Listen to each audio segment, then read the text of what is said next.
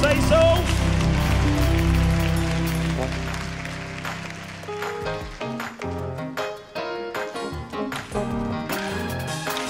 Well, good evening, church family. Come on, let's bless the Lord tonight. Hallelujah. Come on, put those hands together. Let's praise Him.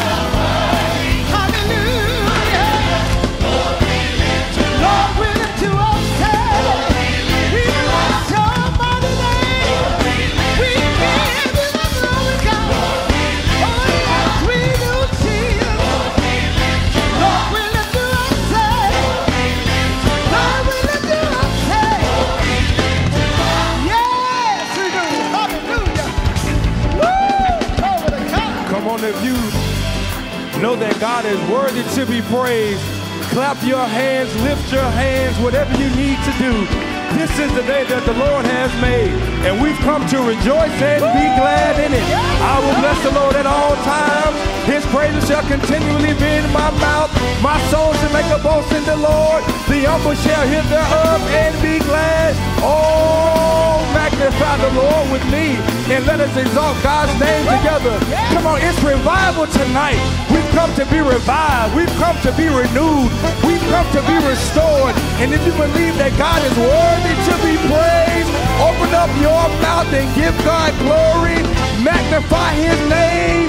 God is worthy to be praised. From the rising of the sun unto the going down of the same. Our God, your God, my God is worthy to be praised. Hallelujah.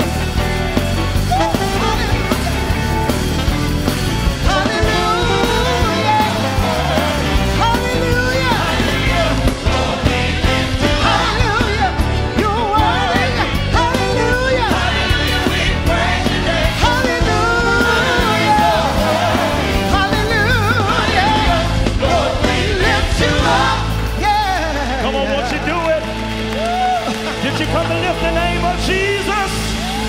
Did you came to lift the name higher?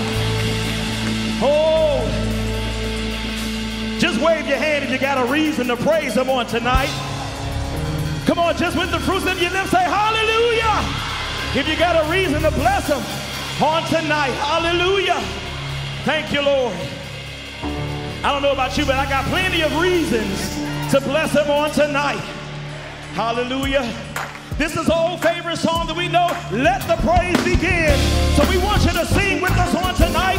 We want you to blow the roof off of this house until the Lord can feel your presence in touch with his. Come on and put those hands together all over the cathedral.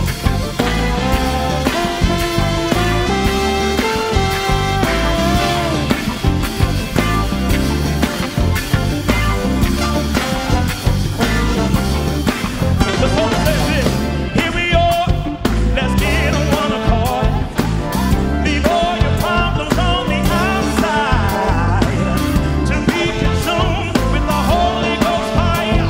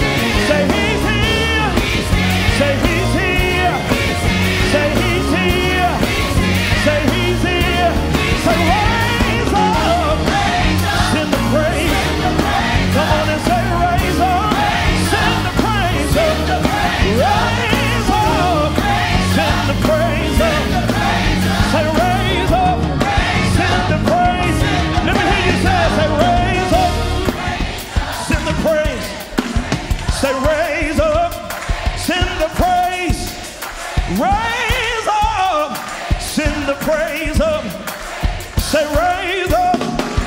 Send the praise. Everybody say raise up. Send the praise up. Come on, raise up. Send the praise. Come on, raise up. Send the praise up. Say raise up. Send the praise up. Say raise up. Praise up. Come on, won't you do it? Yeah. Come on, don't fool us on tonight. Won't you send the praise? That the Lord might be pleased with our worship on tonight. Hallelujah.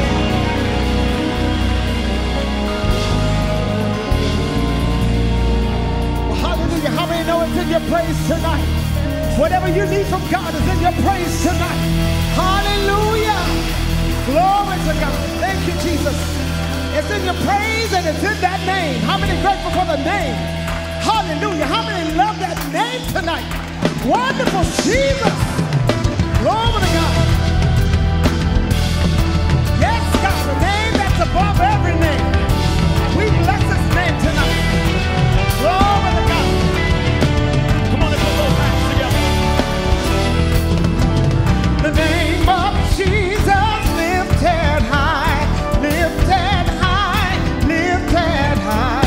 The name of Jesus lifted high. In this place, let you say,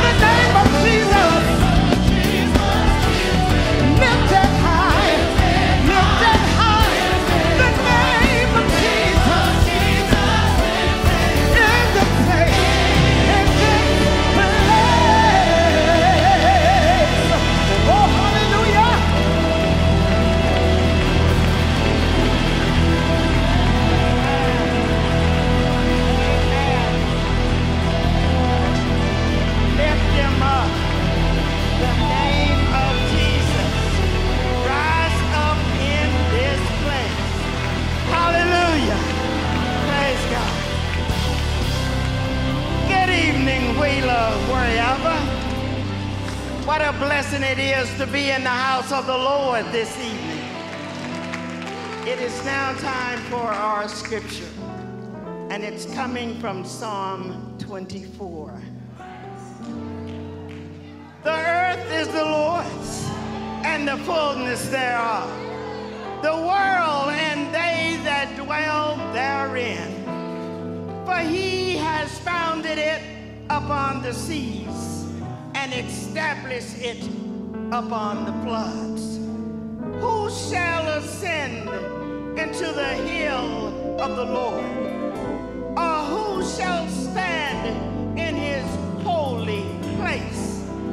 He that has clean hands and a pure heart, who has not lifted up his soul unto vanity, nor sworn deceitfully. He shall receive the blessings from the Lord, and the righteousness from the God of his salvation.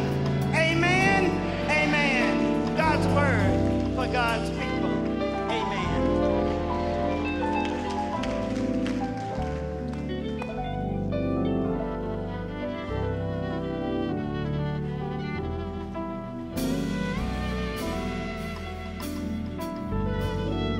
You may take your chosen prayer posture. Let us go before our God, the one who sees and hears, but likewise answers. Eternal God, our Father, we come before you right now, thanking you, O God, for this day that you have made. We've come to rejoice and be glad in it. God, we come for this time of refreshment and renewal and revival, oh God. Thank you, Lord, that there is a spirit of revival already in this place.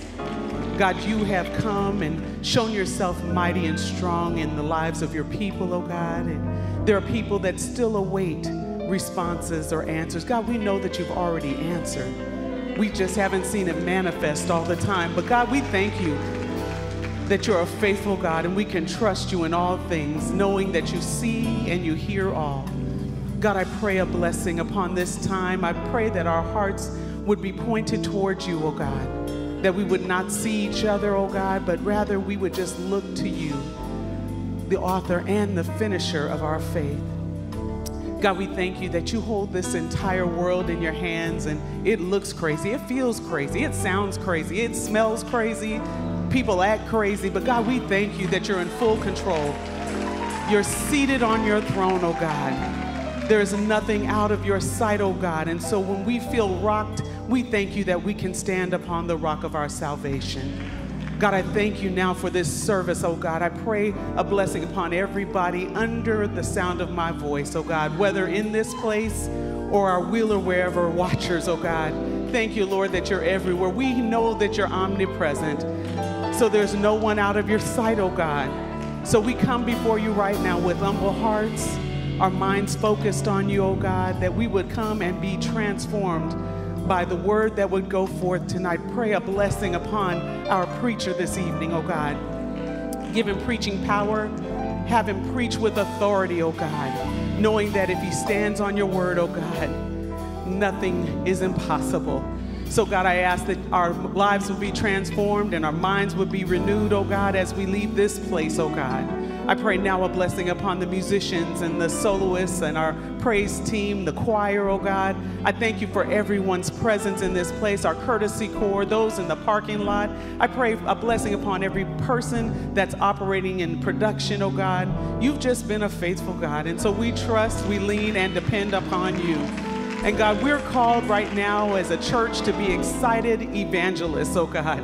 So help us to go out and speak a word as a result of what we hear and see this evening, oh God. Let us never give up, let us never let up, and let us never shut up talking about your goodness, that you would ultimately get all glory and praise for the great God that you are, the great things that you've done, and we look forward to the great things that you will do in Jesus' name. Amen.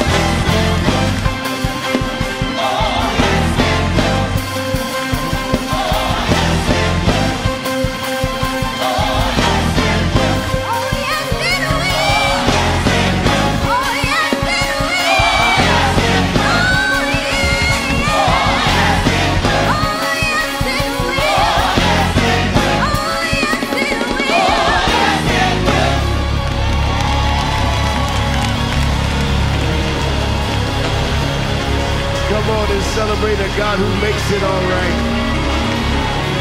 Come on and celebrate a God who makes everything all right. If you believe that all things work together for the good of them who love the Lord and are called according to his purpose, celebrate a God who makes everything all right. Glory to his name. Glory to his name. Hallelujah. Hallelujah. Oh, yes, it will. All right, we got to talk to somebody. Talk to somebody. Look towards somebody and say, oh, yes, it will. You just got to make somebody smile a little brighter. Look at them and say, oh, yes, it will. Weeping may endure for a night, but joy is coming in the morning. Oh, yes, it will. Those who sow in tears will reap in joy. Oh, yes, it will. My God shall supply all my need according to his riches in glory. Oh, yes, it will. My God. My God. Well, come on and just put a praise right now.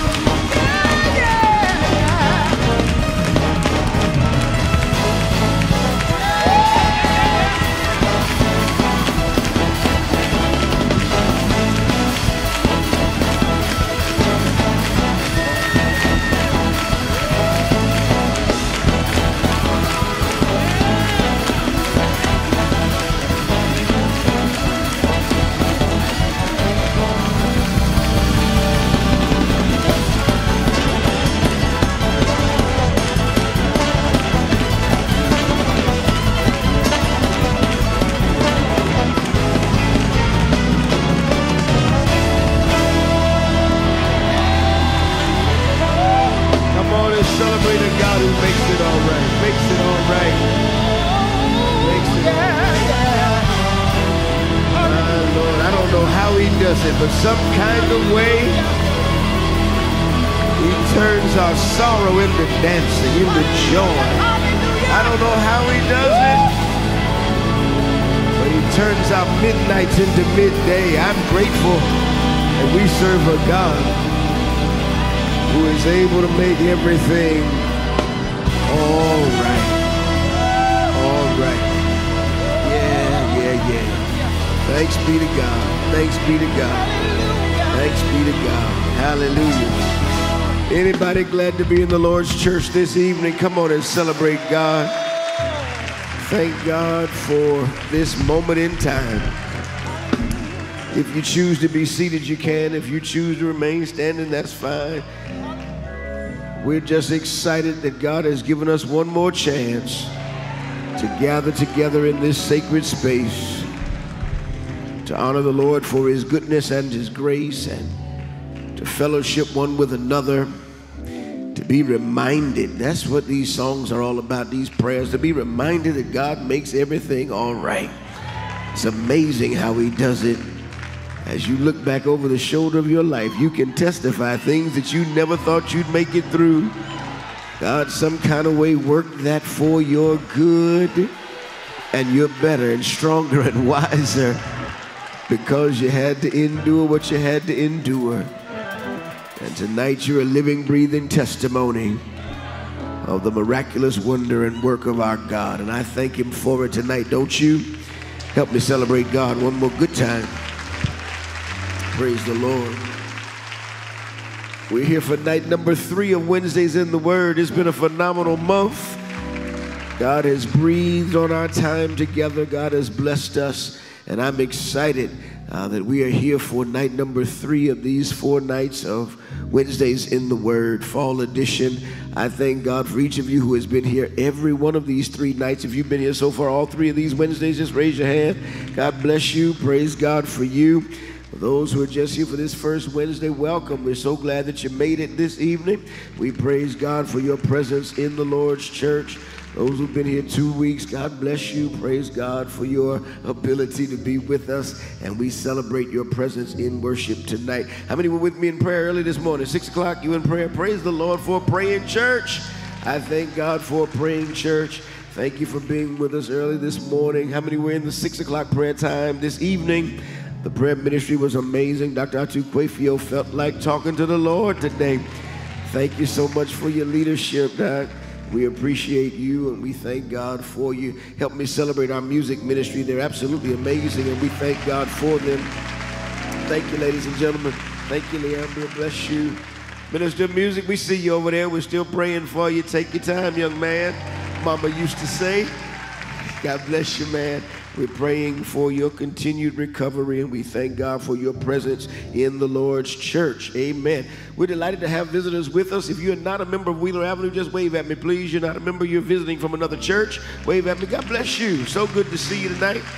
Thank you so much for choosing to spend this Wednesday evening at Wheeler Avenue Baptist Church. I'm delighted to have at least 2 of my brother pastor friends in the room this evening. And I praise God for Pastor William Jordan. If you don't mind, Pastor, just stand up so we can see where you are, so we can celebrate your presence among us tonight. Thank you, sir, for slipping in and being with us tonight. Pastor John Foster, won't you please stand? We're just excited to see you, and we thank God for you. Praise the Lord for your presence. 2 of the cleanest preachers on God's green earth. They just stay clean. They mow the lawn in those kinds of outfits. They don't know how not to be clean, and we praise God for them. Any other pastors in the room tonight? I don't want to obfuscate any other's presence, anyone else's presence. Thank you, pastors, for being with us tonight, and may the Lord bless you. How many ready for the picnic Sunday? Yep. I'm excited about the picnic. It's coming up this coming Sunday afternoon, beginning at 3:19 p.m. And I hope that you will join us at Discovery Green as we go and share the blessings on blessings that each of us enjoys. Tillmans are here. Anything I need to say other than what I just said? Picnic distribution for tickets after service. If you've not picked up your packet, your tickets, please do that immediately following this service. As you leave, the Tillmans and their team will be available to make sure that you can pick up packets immediately after this service. And the next time will be Saturday from 10 to 12. From 10 to 12 Saturday here at the church from 10 to 12. And then the final time will be Sunday before and after the first service, not the second. Before and after the first service. After the second service, they'll be going downtown to get ready for our picnic. So you got to pick up everything before and after the first service, and it's going to be a phenomenal time. We are expecting all of those who have registered to join us there, and let's just have a grand time sharing the blessings that we all enjoy as a church family. To God be the glory. To God be the glory. Anything else I need to talk about? Pastor Stroman's here. Where's Pastor Stroman? I asked for, man, good to see you, man, all the way from down the street. We appreciate you. Thank you so much for making that long journey down the street to come and be with us. God bless you, Pastor Stroman. We appreciate you, man. Please stand up so everybody can see you. I don't know if you know our brother, our neighbor from all the way down the street. Pastor Stroman is here. Thank you, sir, for your presence with us. It's offering time in the Lord's church, and we're excited about giving. We're excited about giving. You do know only 80% of your row just clapped. I don't know what they were doing when we mentioned that, because you do know that God loves a cheerful giver. So let's try it one more time. It's offering time in the Lord's church. That's the church I love. That's the church I love. Praise God for you. Let's begin to give, as is our custom, either digitally or through the envelopes that are being passed around now through our Courtesy Corps members as they move through the aisles. If you have a paper gift that you'd like to give to the Lord's church, we invite you to do that. As these ushers are moving about us now, and immediately following the benediction, as you're headed toward the Tillman's tables, you can go and put your paper gifts into the offering receptacles that are lining the walls of the cathedral. If you're using digital platforms, you'll see them scrolling on the screen even now, and we invite you to utilize whichever means of giving is most comfortable for you, whichever you prefer. And as we give this evening, we are grateful that as we give, according to the word of God, it shall be given back unto us in good measure, pressed down, shaken together, and running over shall people give into your laps. Listen to what the Bible says: with the same measure you give, it shall be given unto you. I need some Bible-believing people in here to celebrate the fact that you can't beat God giving, no matter how you try. Well, let's bow now in a moment of consecration of these gifts and then prepare for the ministry of music and the ministry of the word. Let us pray. Gracious God, how we give you thanks for this day that you have made and for the opportunity that we have to gather together in this sacred space to worship you in the beauty of your holiness, and now to offer unto you that which you first gave unto us.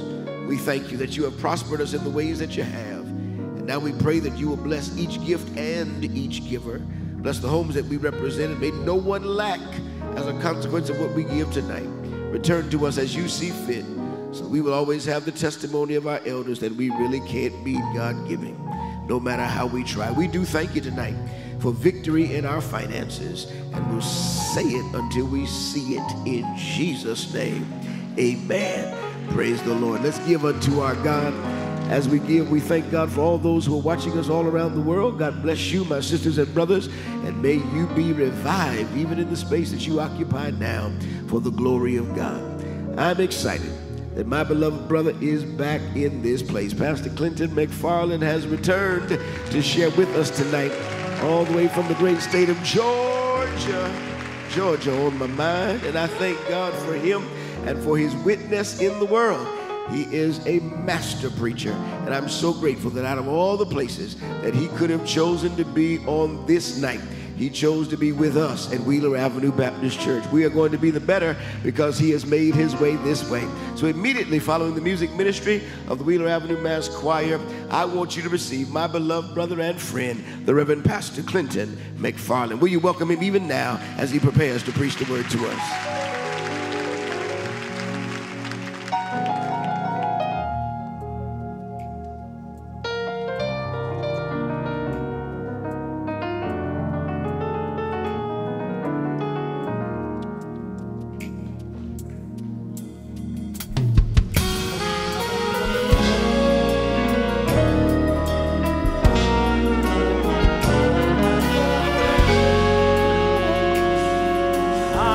Keep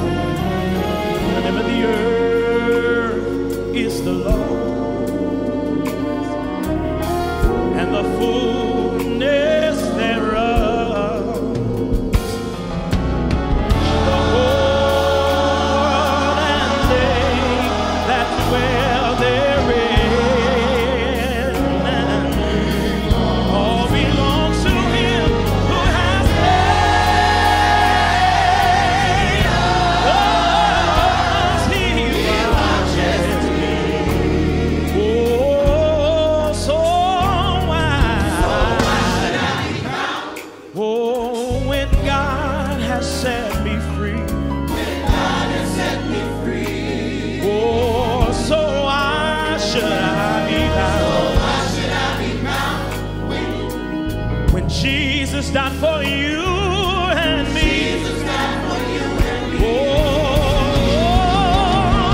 He lives there.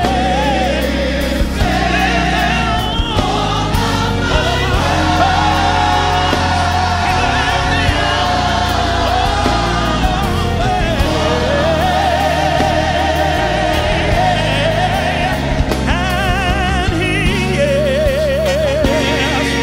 is a keeper. He is the keeper of my soul. My soul.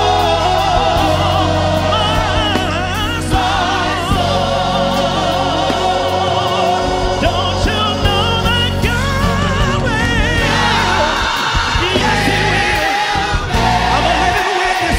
He will make a way out of no way. Yes, He will. Oh, God will. God will make a way. Yes, He will. Out of no way. Don't you know that God will make a way? Yes, He will. Out of no way. No way. I'm a living witness. God will make a way out of no way. Yes, He will. Don't you know that God will make out of no way. Everybody say God will. He'll make a way when you don't see any other way. Yes, He will. Way out of no way.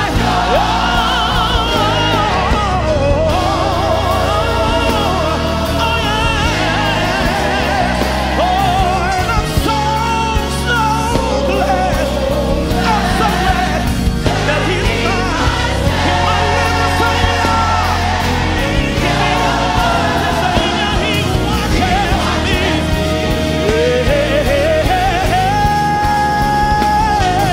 And He is a keeper. He's a keeper. He's a keeper of my soul.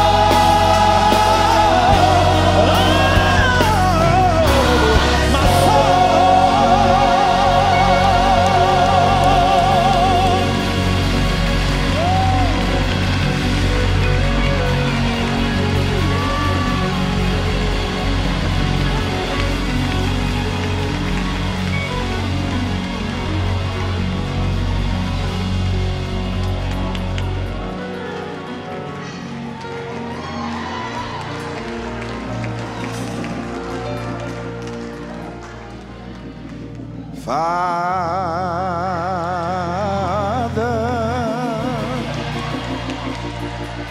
I stretch. If you know it, come on, help me. My hand. That's the old time way. To Lord, to thee. No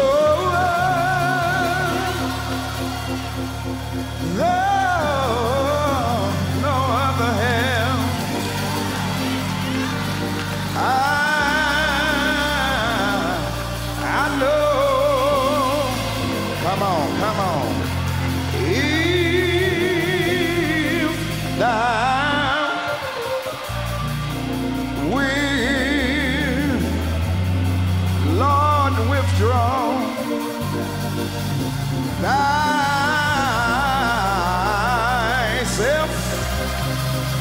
Thank you, Jesus. From me. Oh, when love shall, hallelujah. Some of y'all didn't know that. I need, do you know that one?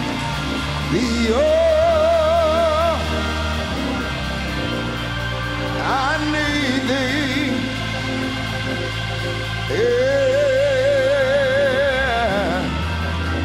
Every hour, Lord, I need thee. What do you need him to do? Oh, bless me now, my Savior, Savior. I come, that's all you're gonna do, to thee. You didn't know the words to that. Let's see if you know the words to this. Yes.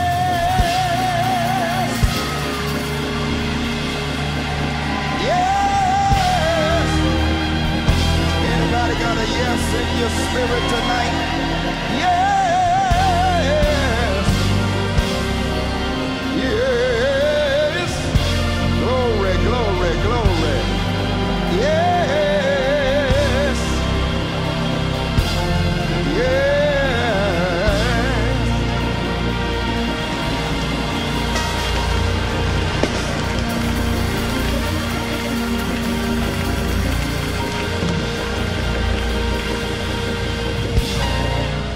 Bless you tonight.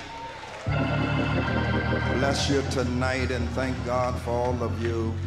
Sit down if you can, if you can. I greet all of you, my brothers and sisters. Glory to God. In the name of the Lord Jesus Christ, I bear witness that there is no other name given among men whereby men can be saved other than the name Jesus. How many believe that tonight? It is at that name that every knee should bow, every tongue should confess. We bless the Lord. We thank God for the goodness He has afforded us. Truly, God is good all the time. How many believe that tonight? What a mighty God we serve. I'm excited. I am elated. I am ecstatic. I am enthused about this priceless and precious privilege to be in the Lord's house. I am clearly conscious and cognizant of the fact that I could have been dead, sleeping in my grave, but the Lord touched my body right early this morning. Let me see a brand new day. Come on, if you're glad to be alive, put a praise on it. Put a praise on it. Let me honor the eminent, the illustrious, the marvelous, magnanimous, splendiferous pastor of this great church. He is my friend and brother, the Reverend Dr. Marcus D. Cosby. Come on, will you, will you? That's my friend. One of the preachingest preachers to ever preach a preach. If you understood that, that's what I mean.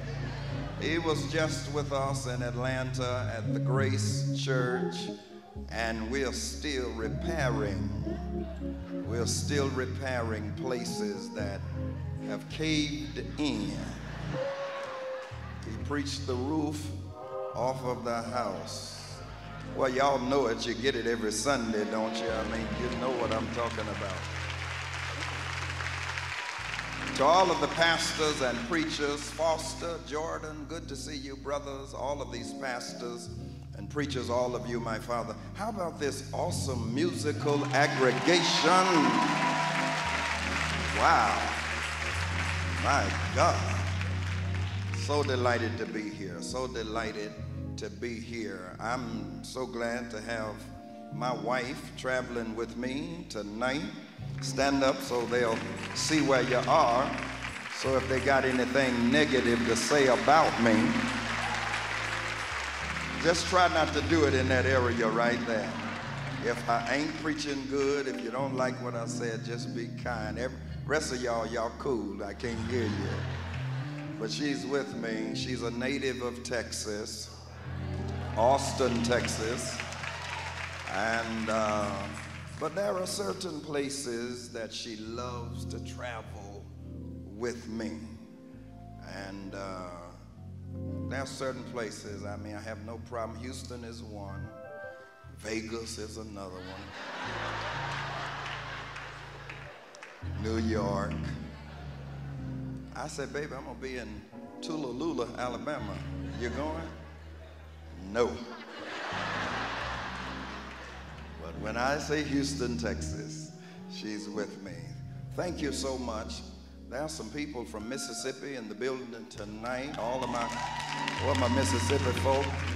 All right, I see you, and there are others who told me they would be here. All right, I have, and I need your prayers. Chris, my organist, flew here to be with me today too. Thank you, Chris. All right, I need your prayers. I am not making excuses, but I am, because I'm struggling with a bad cold. In fact, it's bronchitis. And so I'm going to be preaching and pumping, and after I finish preaching, pumping, trying to get this. I will put a mask on if you hug me. It ain't COVID now. Y'all done got quiet on me. On ring, he done got that virus. Bringing that virus up in us church. No, it ain't COVID. I did take a test. One brother looking at me like, now you sure? Yeah, because I don't want that. So I do ask for your prayers, but I'm going to do the best I can. I felt a little better when I talked with the pastor. He said, man, I got the same thing. I said, is it COVID? And let me know, brother. You're my brother, but 1 Samuel chapter 17. 1 Samuel chapter 17. It's a very familiar text. In fact, it is so familiar that I'm begging you not to tune me out.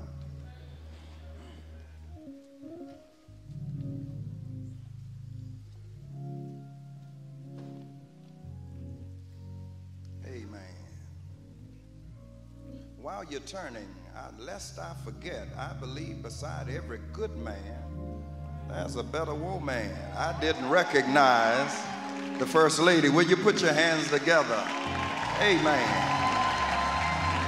I don't want to do that. Yes, she stands beside her husband. And I thank God. Thank God. Amen. All right, let me try to do this. Verse 32. And David said to Saul, let no man's heart fail because of him. Thy servant will go and fight with this Philistine. And Saul said to David, thou art not able to go against this Philistine to fight with him, for thou art but a youth, and he a man of war from his youth. And David said unto Saul, thy servant kept his father's sheep. And there came a lion and a bear and took a lamb out of the flock. And I went out after him and smote him and delivered it out of his mouth. And when he arose against me, I caught him by his beard and smote him and slew him. Thy servant slew both lion and the bear. And this uncircumcised Philistine shall be as one of them, seeing he hath defied the armies of the living God.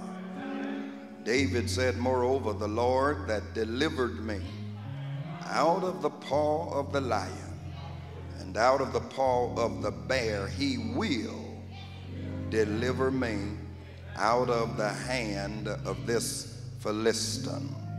And Saul said unto David, Go, and the Lord be with thee. I want to talk tonight about giant fighting faith. Giant fighting faith. The word faith is found in the Old Testament only 2 times. But though it is there only twice, we see examples of faith throughout the Old Testament. We see an example of faith in Daniel chapter number 3. For it is here where the Hebrew boys are faced with the possibility of incineration by way of a fiery furnace. But it was their faith in God that gave them the courage to stand and declare, throw us in the fire, but we have a God who is able to deliver us from the burning fiery furnace. That's one example of faith. We're going to see another example of faith in the Old Testament in Exodus chapter number 14. It is here where Moses is leading the children of Israel. And they now seem to have been trapped at the Red Sea.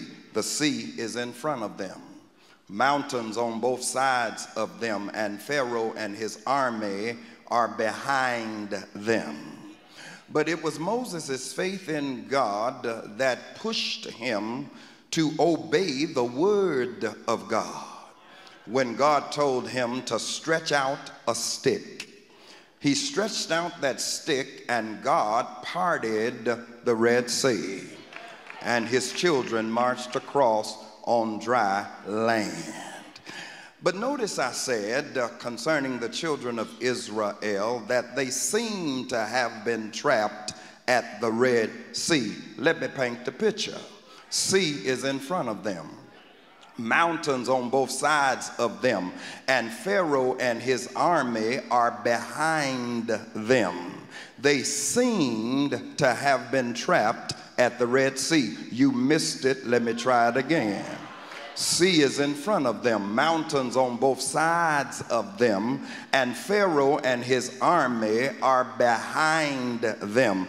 They seemed to have been trapped at the Red Sea.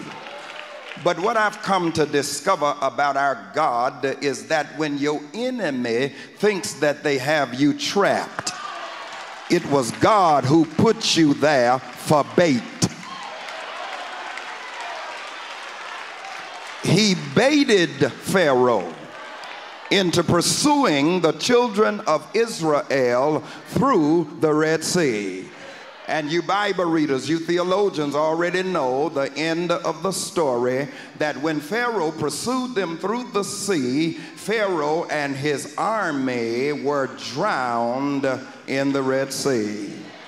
Ladies and gentlemen, that's another example of faith in action in the Old Testament. Let me give you one more. It's Daniel chapter number 6. It is here where Daniel would not stop praying, although prayer had been outlawed and the penalty was fatal.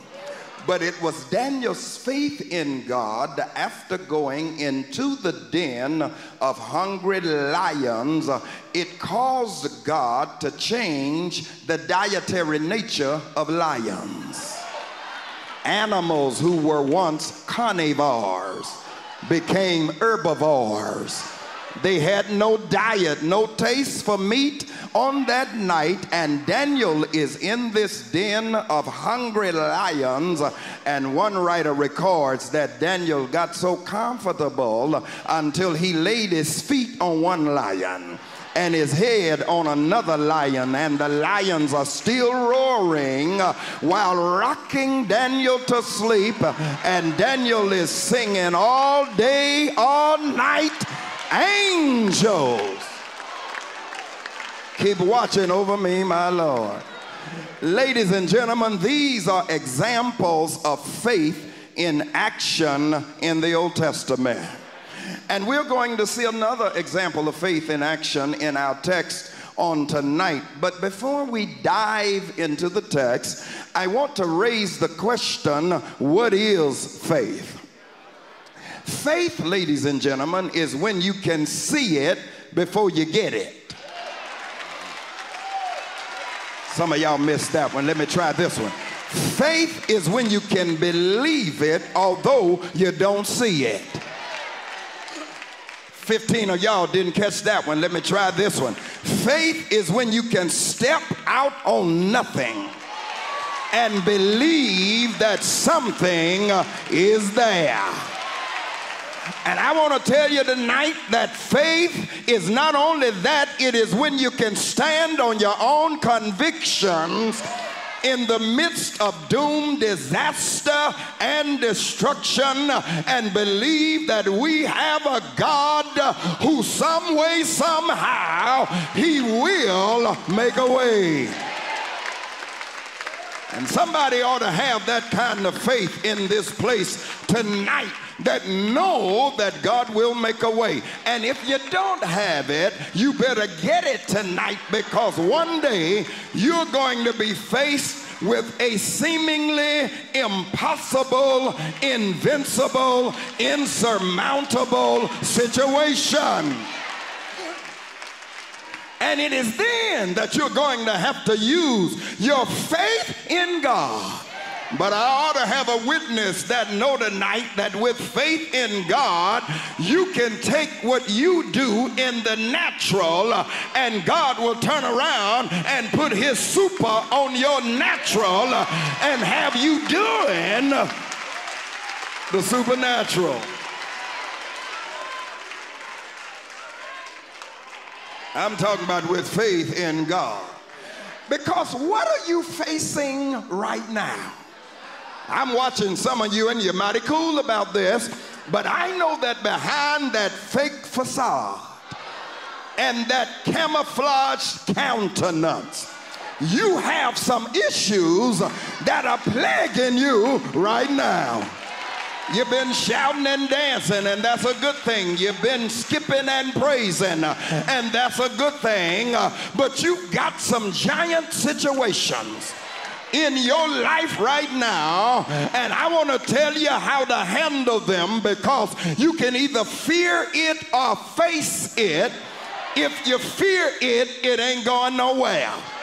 But if you face it with faith, I ought to have about 60 witnesses that know that God is able to make a way somehow.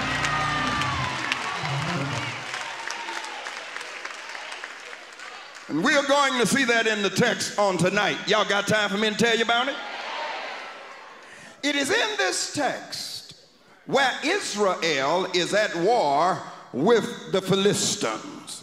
Israel is positioned on the top of a mountain, while the Philistines are positioned on the top of an opposing mountain, and the valley of Elah is in between them. The Philistines have a giant whose name is Goliath. He is their champion, and Goliath would come from the top of the mountain to the valley every morning, every evening, and he would shout at the people of God. He would say to them, we ain't all got to fight in this battle.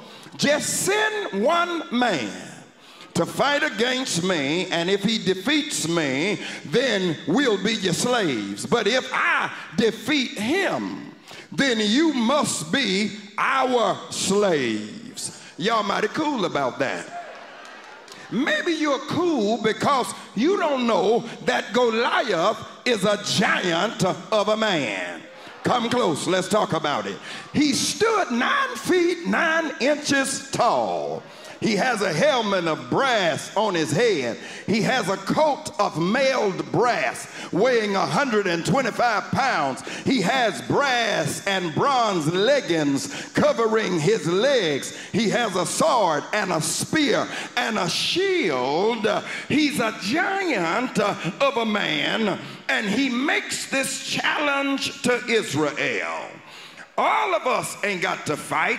Just send me one guy who's not afraid, who's not scared to fight against me. And if he defeats me, we'll be your slaves. But if I defeat him, you must be our slaves. Everybody in the army of Israel were afraid of this giant. Everybody is afraid now of the giant. And oh, one day, little David came to the battlefield to check on his brothers. He inquired about this seemingly invincible, impossible, and insurmountable giant. And after inquiring about him, he then goes to King Saul and says to the king, he says, don't worry about a thing. I got him. I'll beat this giant. Saul looks at him and says, don't be ridiculous. You're just a lad of a boy. And this guy been fighting since he was a little boy. But David obviously had a real good argument, because Saul consented to let him go and fight the giant. Here's the end of the story. He goes to fight the giant, and the end of the story is that the giant came tumbling down.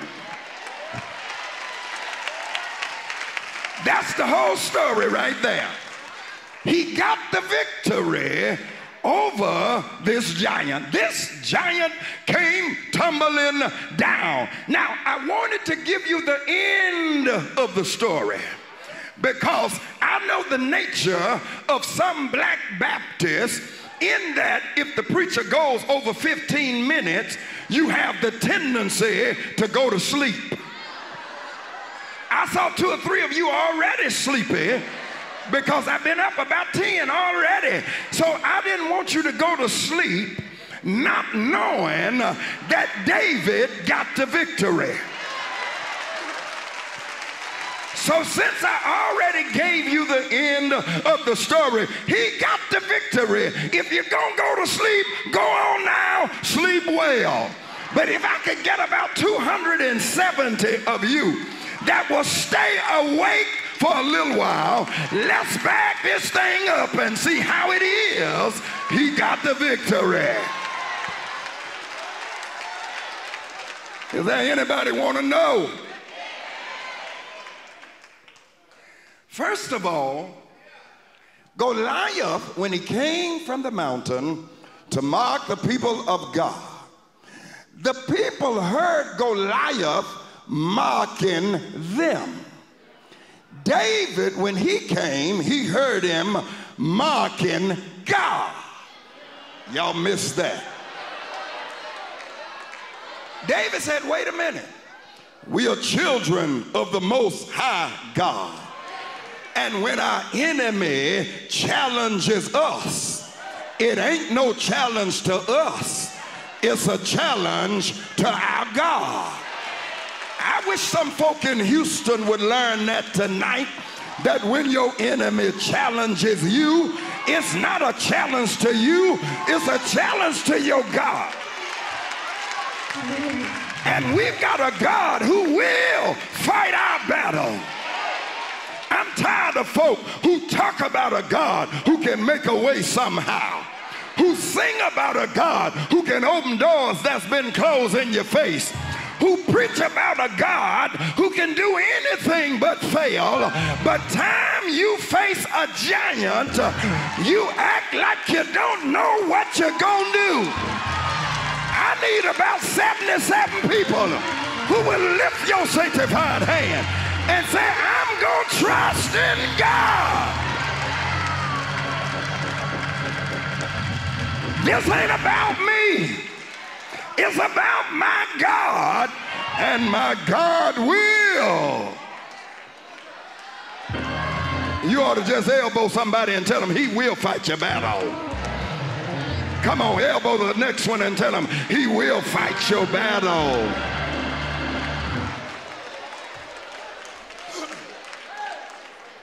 David said, no, I'm starting to feel like preaching here tonight. He said this is no challenge. To us, it's a challenge to our God. Everybody was afraid of this giant. Verse 11 of this chapter tells us that even Saul, who was the king, is afraid. Now that's sad right there because he's the leader. And it's sad when the leader is afraid. It's sad when you got a chicken leader, a jello courage leader, a spaghetti backbone leader. That's why Wheeler ought to be shouting and giving God praise, because you got a man who will stand in the midst of whatever is confronting God's people. Somebody ought to give God praise to have a strong.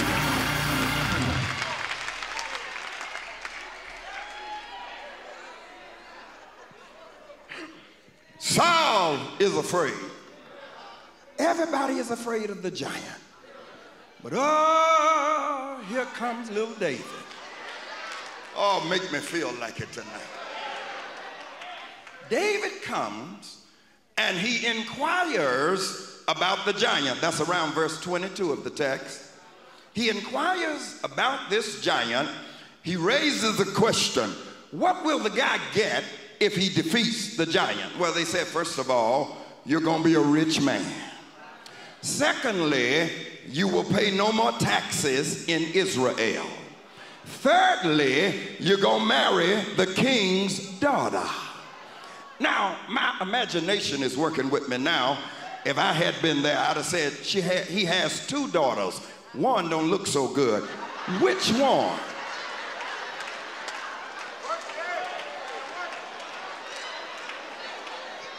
And they said, it's that fine one named Micah.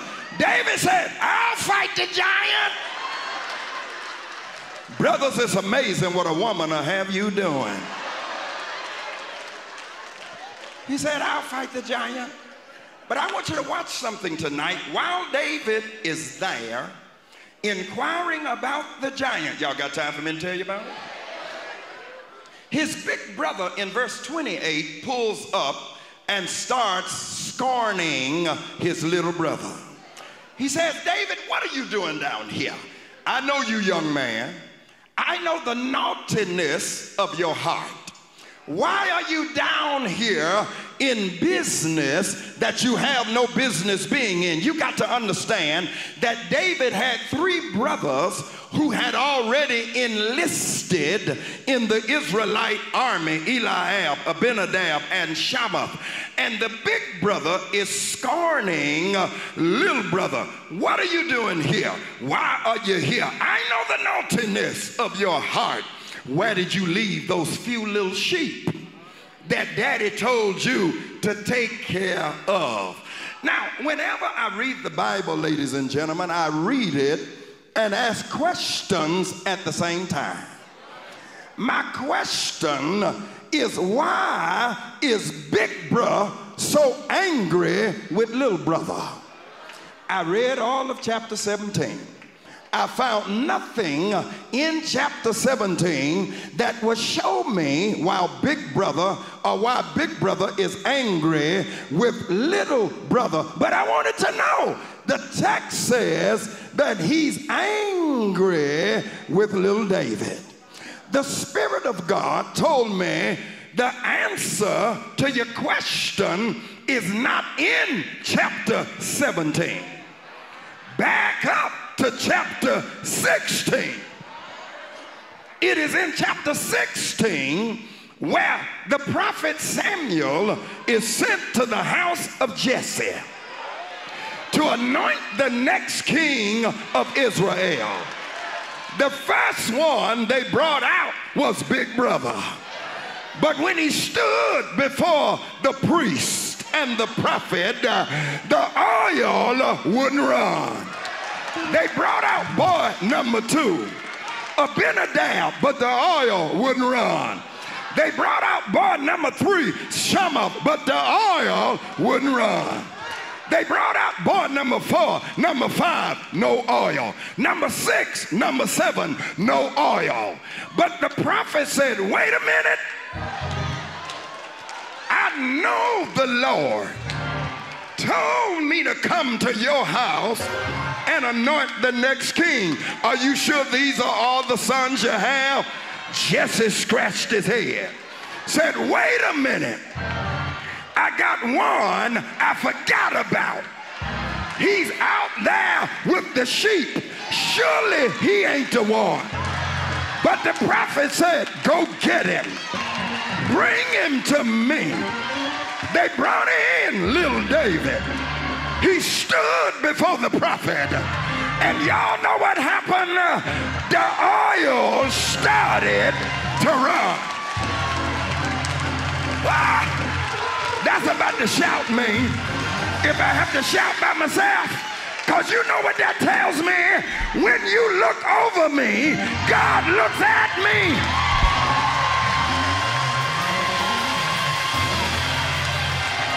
You may not think I'm much, but I'm somebody in the eyesight of God.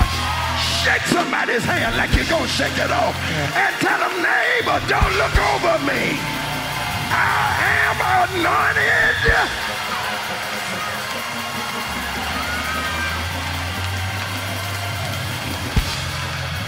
Man looks at the outer appearance, but God looks at the heart. I'm somebody. Tell somebody I've been anointed. Saul had the appointment, but David had the anointment. I know anointment ain't a word, but I said it anyhow. Shake somebody's hand and tell them, I'm anointed.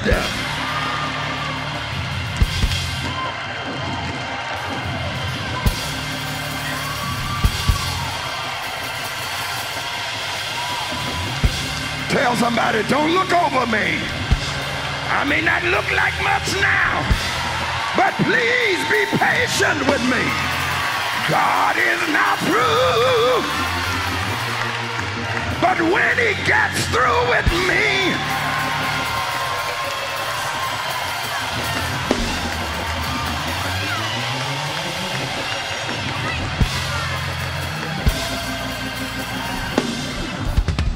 and in chapter 17, Big Brother is still angry about what happened in chapter 16. One of y'all need to find Big Brother and tell him, get over it. Do y'all have some big brothers like that in your life? You done moved from your chapter 16, you in chapter 17, and they are still mad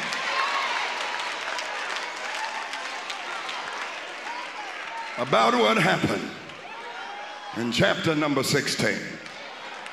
David is now anointed. He does not have the appointment yet, because there was a fella still in the appointment, but he was fired and didn't know it. God will let you stay in the job, work the job, and you fired at the same time.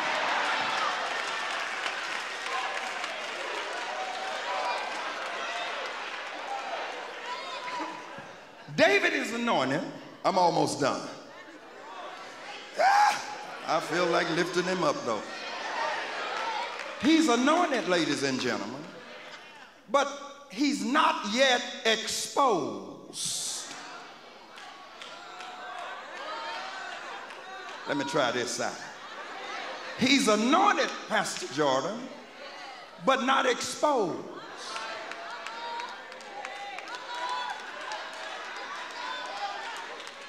Nobody knew he was anointed. So God had to let David face a giant. Hold up. This ain't even David's giant. This is Saul's giant. But God had to let David face an impossible situation to expose, Lord Lord help me. The anointing that was on his life. He was anointed but not exposed. But after he fought the giant, and the giant came tumbling down, songs were being written about David. Everybody was talking about David. There's somebody in this room. You are anointed, you just hadn't been exposed. And you're facing a giant right now. And you're about to lose your mind, not realizing that God put the giant there so he can expose what's on the inside of you. Dr. Cosby, your church know you are anointed, because look at the giants that you've had to face. And when God worked it out, when others said it was impossible, but it happened anyway, then even the devil in hell knows that you are anointed. Lift your hand and tell him, thank you for the giant. I need to be exposed. Come on, lift both hands and say, thank you for the giant. I'm not going to run from my giant. I'm not going to cry about my giant. I won't be afraid of that demon that's on my job. I won't be afraid with that devil that's in my home. I've been anointed, and my giants must come down. Put them down.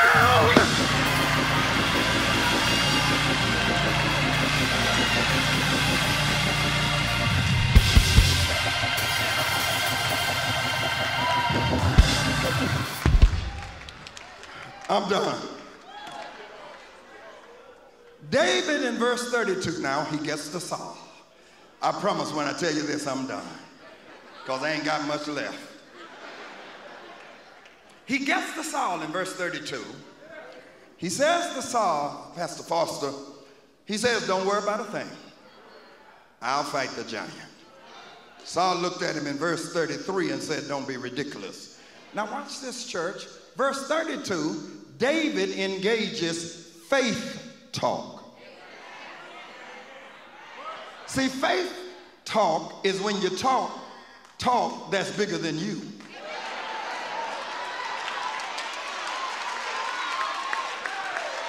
Faith talk is when nobody thinks you can do it, because it's never been done before. But you stand up and say, I got this. Verse 32, he embraces faith talk. Verse 33, Saul comes back with fear talk. I think I'll tell you, don't talk to everybody. You all excited about what God's getting ready to do, and you mess around and tell the wrong Negro, and they want to tell you everybody who tried it.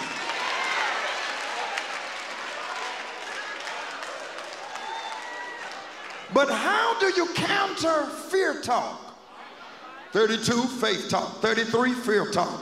He came right back in verse 34 and said, you don't think I can do it? You better ask a lion. You better ask a bear, if you can find them.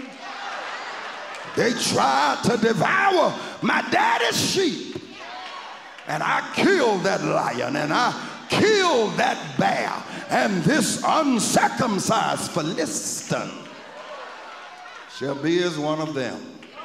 Watch the text. Seeing he hath defied the army of the living God. That's faith talk, brothers and sisters. But I'm going to leave you when I raise the question, how did David get that kind of faith? Just a lad of a boy. Whole army is afraid. Saul is afraid. How did he get this kind of faith? I would contend that he got this kind of faith while he was giving attention to his father's sheep. Come close. He's out there in a desolate place, a deserted place. Nobody but David and God. Can I help you, Wheeler? Faith is like film. It's developed in dark places.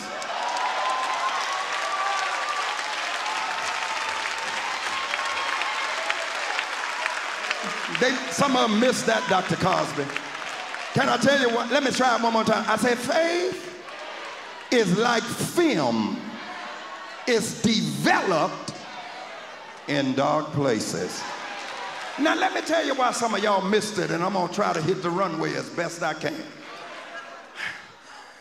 The reason you missed it because we don't take pictures the old school way. I'm from Shabuta, Mississippi. I know what I'm talking about. We take it with a digital camera or a cell phone, and you're there fixing your hair while you're looking at yourself. That ain't the way we used to do it. Where I'm from, and where some of you are from, if you admit it, we had two kinds of cameras. The first one is the Polaroid camera. Where are my Polaroid saints?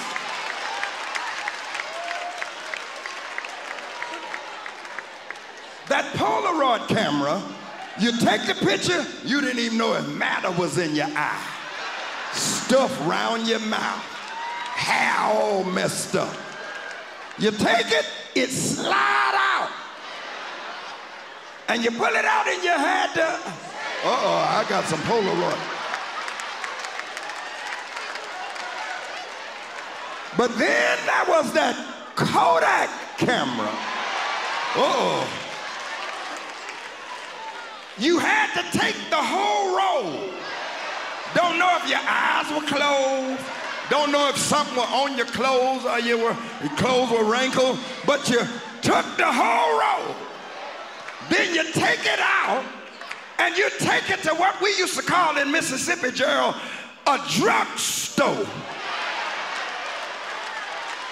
Now I know y'all sophisticated. It's a pharmacy now, I know.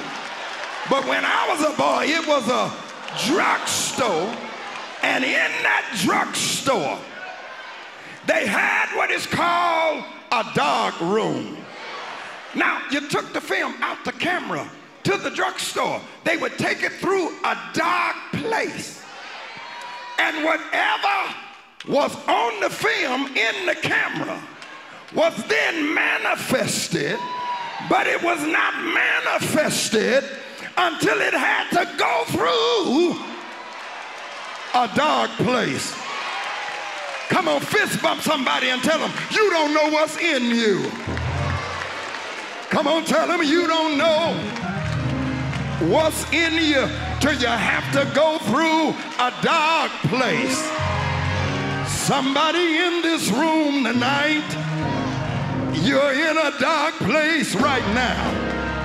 But I want to tell you that whatever is on the inside of you, if you got doubt in you, it's coming out.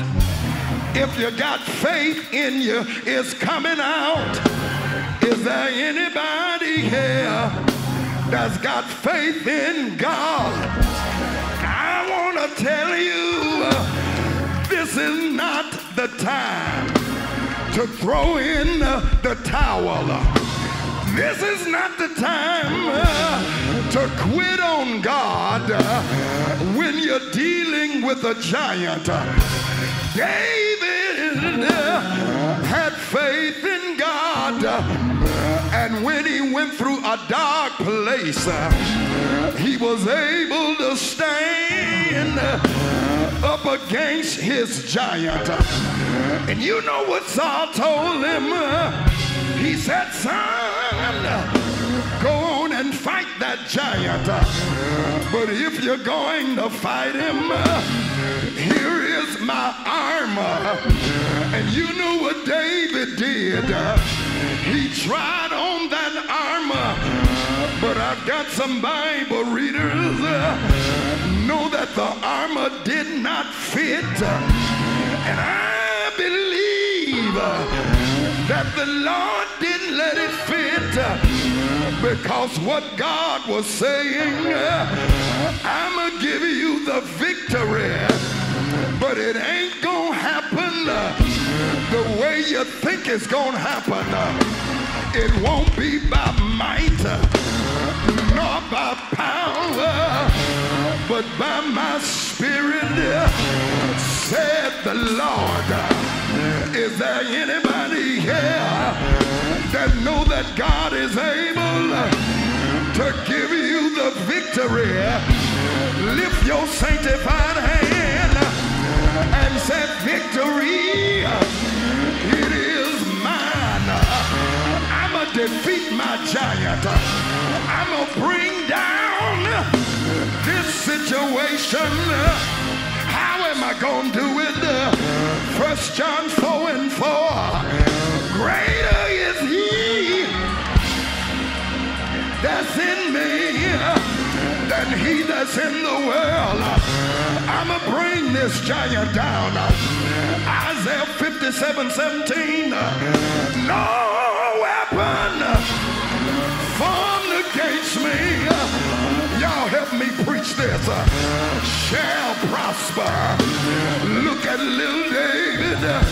He went on down there to that giant standing there like a child of God. The giant looked at David and started mocking him. But I like little David. You know what he said? He said, you come to me with a sword and spear, but I come to you in the name of the Lord.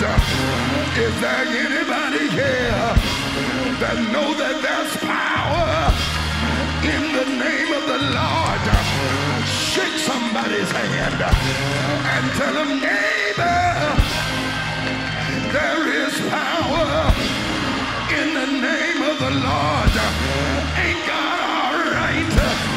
David got before the giant. He picked up 5 smooth stones.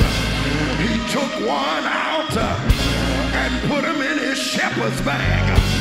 And can I use my spiritual imagination? When he put it in his slingshot, he wound it up 3 times. One for the Father, one for the Son. Y'all know what I'm going to say. And one for the Holy Ghost.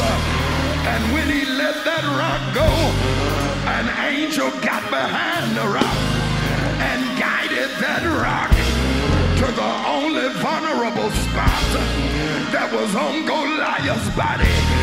Hit him in the forehead. And you know what happened? That giant came tumbling down. Ain't God all right? Is there anybody in this room tonight that's got a giant? I want to tell you, it's coming down. Come on, declare it. My giant is coming down because the Lord will help me bring it down. Is there anybody here who know he will bring it down? Find you one good neighbor, shake that neighbor's hand and tell him, neighbor, the God I serve, he's able. Come on, tell him like you mean it. He's able. He's able. He's able to bring it down. It is no secret what God can do, what he's done for others. The loud.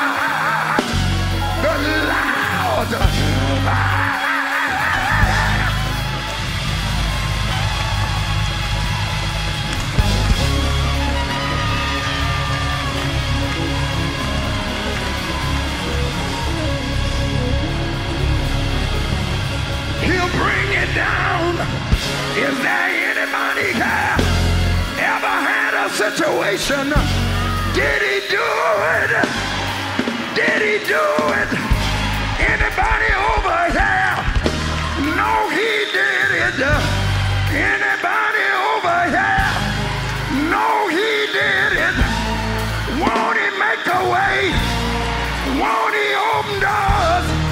I got one question I've got to ask you. Y'all don't mind? Can I ask you my question? Won't he do it? Won't he do it? Won't he do it? If you know he will, throw your head back, stick your chest out, and shout yeah! Shout yeah!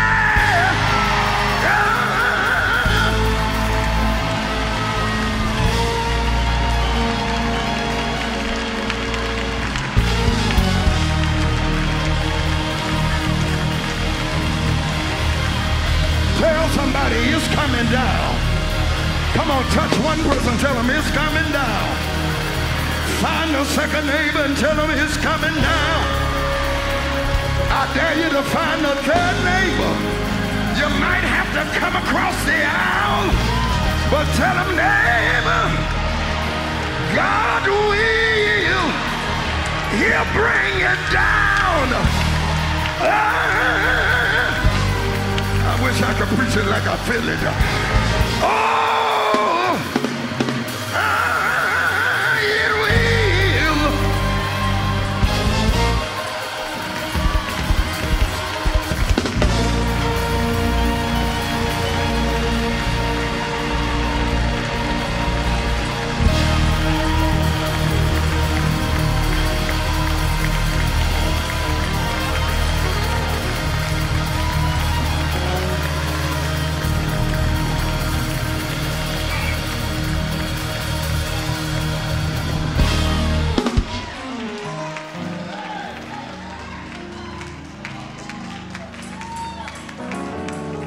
Is there anybody in church who has giant fighting faith tonight?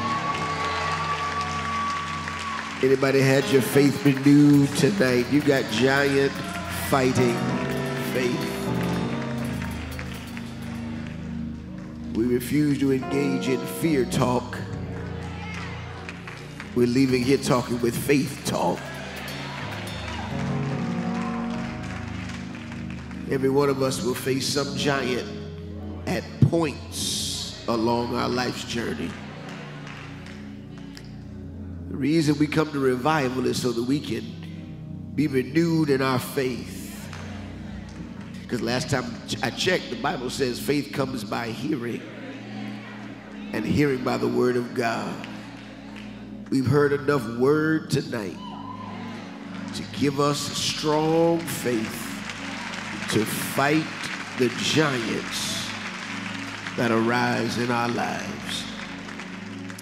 Thank you, Pastor McFarland, for encouraging us, for reminding us, for informing us that we who believe must have giant fighting faith. Oh my.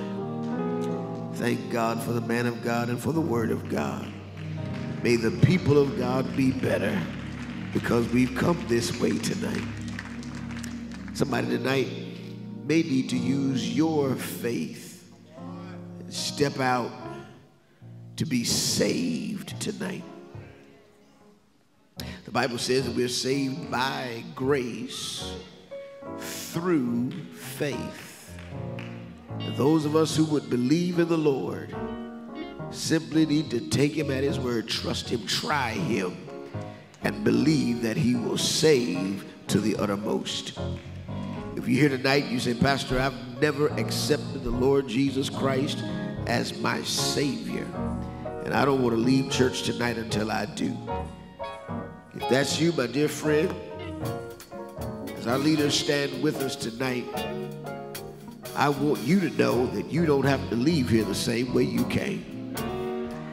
If you're here on this Wednesday night and you say, Pastor, I need to be saved, I want you to start walking toward me even right now. The Williams are standing with me with their arms extended, but their leaders all across the church with their arms extended saying, you are welcome here. Man, woman, or child, doesn't matter your age or stage of life, doesn't matter your ethnicity, doesn't matter your background, doesn't matter how many sins you've committed, you are welcome in this place to begin to develop your faith.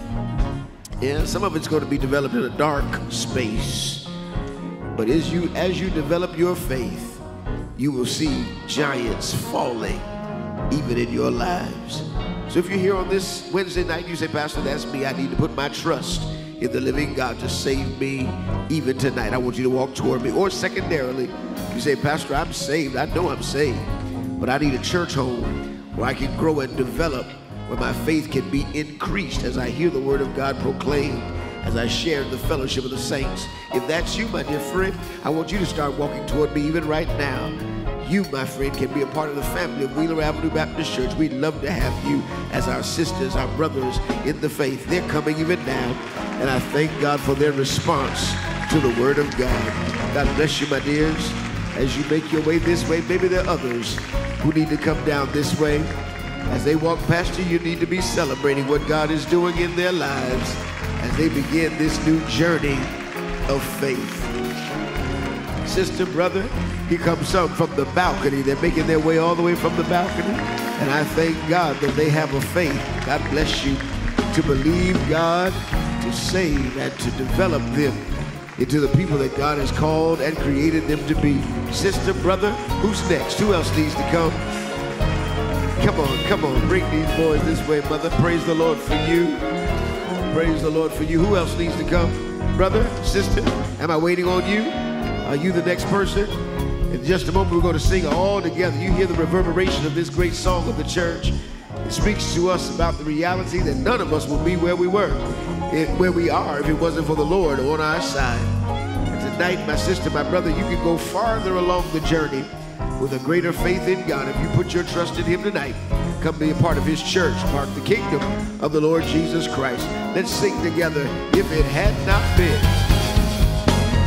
Come on, lift your voices and sing. Yeah, for the Lord. On my side. Tell me. Who else needs to come? Come on, sis. Come on, my brother, we're waiting on you. Where would I be? Where would I be? Can we sing it again? If it had not been. Yeah. For the Lord on my side. So happy for you. Happy for you. Where? Where would I be? Where would I be? Where would I be? Sing it, church.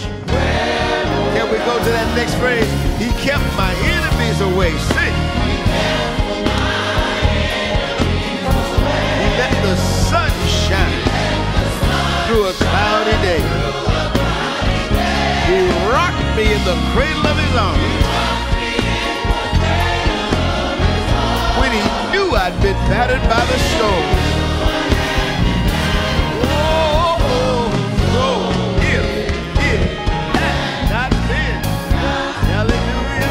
For the Lord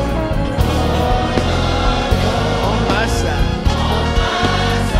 Tell me. Where would I be? Where would I be? Where would I be? Where would I be? Come on, let's do it one last time. He kept my enemies away. Come on and think about it while you sing. Celebrate it while you sing. Let the sun shine.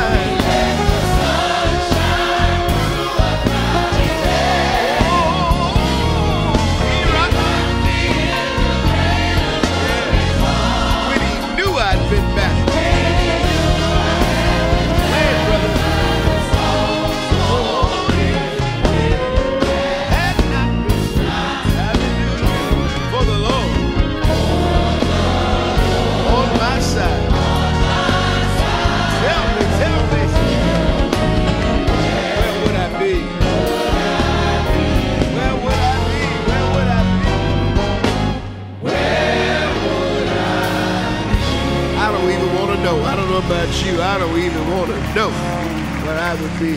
Will you help me celebrate the fact that God has added to the church tonight? Come on and celebrate. What a joy. My dear sisters, my brothers, it is with the joy of the Lord that we, the family of Wheeler Avenue Baptist Church, welcome you to be a part of our growing church family. I'm so excited that out of all the places where God could have sent you to either commence or continue your Christian journey, He sent you to Wheeler Avenue Baptist Church. I'm excited to serve as your pastor. There are saints around you who are excited to be your newfound sisters and brothers. And we want you to know that we are looking forward to amazing things because you're now a part of the family of Wheeler Avenue Baptist Church. Church family, I need you to show our new sisters and brothers just how excited we are. Come on and celebrate membership in the family. Listen, that's Deacon Keith Williams right there. He's going to tell you some information along with the team about new membership at Wheeler Avenue Baptist Church. Will you follow him? And she, Deaconess Lisa Williams, is going to follow you as you all head now to new member orientation. God bless you. Praise God for you and for your decision tonight. Will you help me thank God for the man of God who preached the word of God, Pastor Clinton McFarland. My goodness. Now that's what you call preaching, church. Preaching through it so that we might be better. Oh my. If he hadn't told us he was ill, none of us would have known he was ill because God used you mightily to proclaim the word of God to us. Thank you, sir. We appreciate you. Thank you so much, Lady McFarland, for accompanying that man of God to Houston, Texas today. We are so grateful that you came to be with us. And thank God for all of you who are visitors to our church who joined with us tonight to be a part of the experience of Wednesdays in the Word. This is an absolutely amazing season. Every single year when we come together for revival in the month of October, and of course in May as well. And I'm excited about the many things that God is doing here through these experiences of worship and revival. Got one more left. Got one more left. The bishop himself is on the way. The Bishop Joseph Warren Walker III is going to be here next Wednesday, and we're looking forward to what God will do through him and what God will share with us as we conclude our time of revival. But this coming Sunday, Dr. Howard John Wesley is going to be here, and we're excited that the man of God will be here to preach to us. Looking forward to it. It's going to be a great rest of the month. Great rest of the month. And I hope that you will be a part of it. Be here as often as you can for all the experiences that we will share together. And until we get back together again, let's praise God from whom all blessings flow.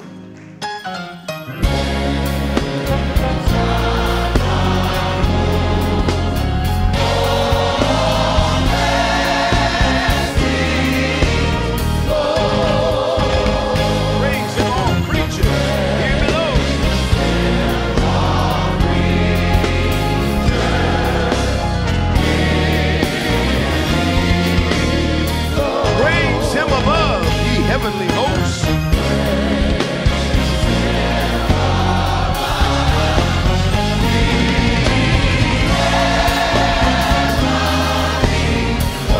Praise Father, Son, and Holy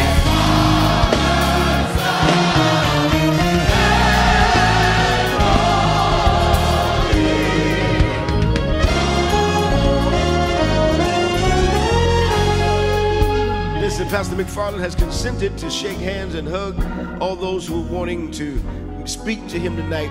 My word of exhortation to you is please make your comments as brief as you possibly can. There's just one of him and there are hundreds of us, and we don't want to overburden the man of God who must get some rest and recover from expending so much energy tonight. You have literally 7 seconds to speak to the man of God. 7 seconds. There's a big burly person who's going to be standing right next to him, and that person will be counting. And when you get to 6.5, he's going to get a stone, a smooth stone, out of his shepherd's bag. And the only place, well, no, I'm just playing, okay? But I want you to make sure that you don't overburden the man of God.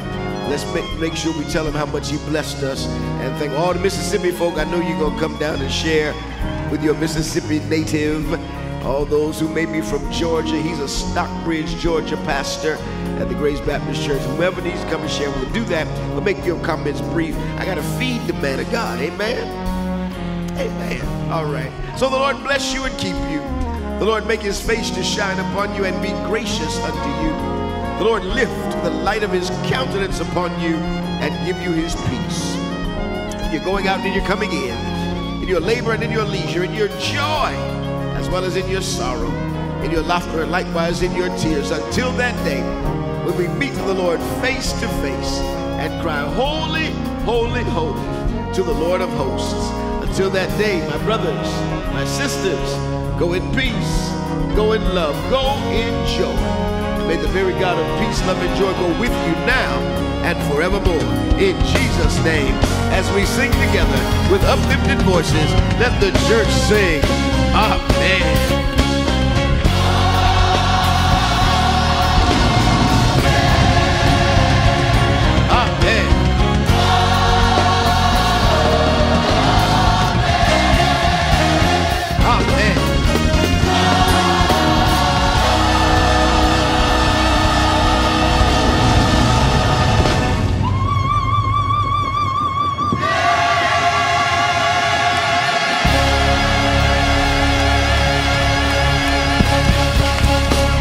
Bless your church family. Have a great rest of this week. It's going to be a great rest of this month.